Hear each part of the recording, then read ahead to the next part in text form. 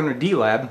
In this video we are going to change the meter in a Globe Chief Deluxe CW transmitter. The current meter is erratic. It overshoots and undershoots, as with all of the Globe Chief transmitters. You guys know what I'm talking about, right?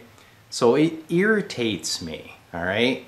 I know that it affects the authenticity of the transmitter, but why have a meter that you can't even use? And when you're transmitting, all you hear is that meter going bang, bang, bang, bang. Let me show you what this thing does, and then let me show you the solution I came up with. So here's the Globe Chief Deluxe with the stock 0 to 300 milliamp meter.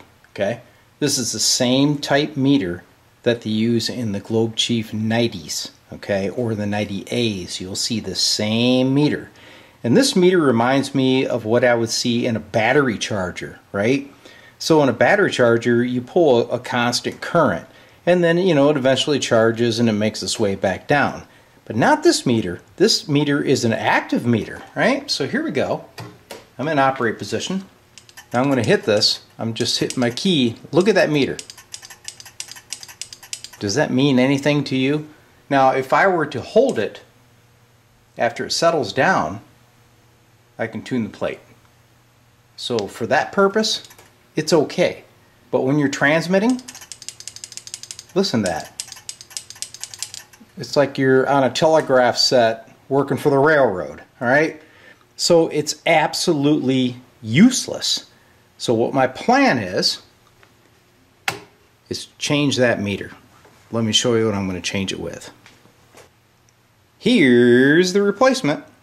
A beautiful Westinghouse 0 to 300 milliamp meter, direct, no shunt required. So this thing will drop right into the place of this square meter. Now luckily, this square meter has a round hole with a mounting flange behind. I'll show you that. So this meter will drop right in. The only thing I'll have to add are the 3 mounting holes for the face.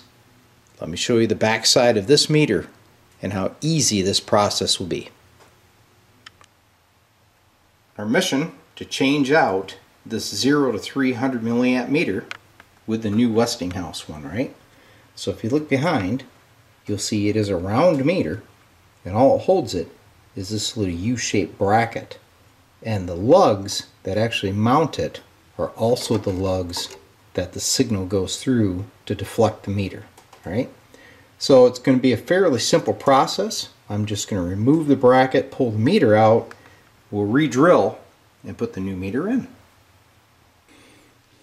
Alright, so the first nut came off easy, but this one over here has a fair bit of corrosion on it. So it's going to take a little more time to get him off. But eventually, I'll get this jobber out of here, and then we'll check the hole size. I already took a pair of calipers and checked the hole, and it appears as though this meter is a little bit smaller in diameter than the one that I'm replacing. So I may have to round it out a little bit, but that's no big deal, because I have a Dremel tool, and you can do anything with a Dremel tool. Here she comes. Old meter is removed. You can see where she was. I didn't realize this, but their paint didn't actually go all the way around that meter. So I'm hoping that when I put in the new one, it covers that up. Otherwise, I may have to do a little touch-up to make it look good. Well, as I suspected, the hole is too small. Not bad. Looks like I'll have to shave off maybe a 1/16 of an inch for it to drop in, but it is definitely too small in diameter for the new meter. So, time for the Dremel tool.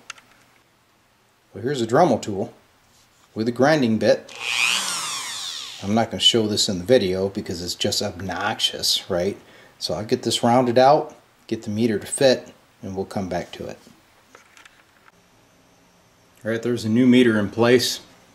Still need to turn it, get it all centered up, drill the holes, throw some screws in there, but she looks pretty good. You see all my aluminum dust from having to round her out, but it wasn't too bad.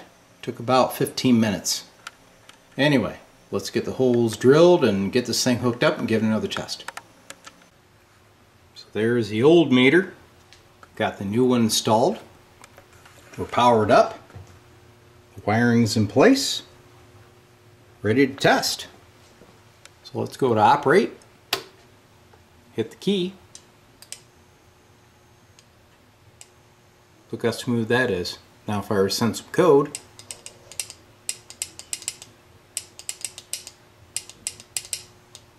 nice and smooth, guys. That's what they should have done when they redesigned the Globe Chief Deluxe. So the Globe Chief Deluxe now has the well-deserved meter to match its new cool styling. Okay, I wish they did this a long time ago. The reason I did this upgrade was not to destroy the historical value of this radio. It was to preserve it. Because now, when somebody runs this transmitter and they have this nice, smooth meter rather than old Bam Bam, they're going to run it and they're going to enjoy it and probably keep it rather than sending it down the road because they're tired of putting up with this. So that's what D-Lab does. I'm trying to keep this old gear running, and I'm trying to keep you guys interested, and if you're not in the hobby, I want you in it. We'll see you again in 6TLU here at D-Lab.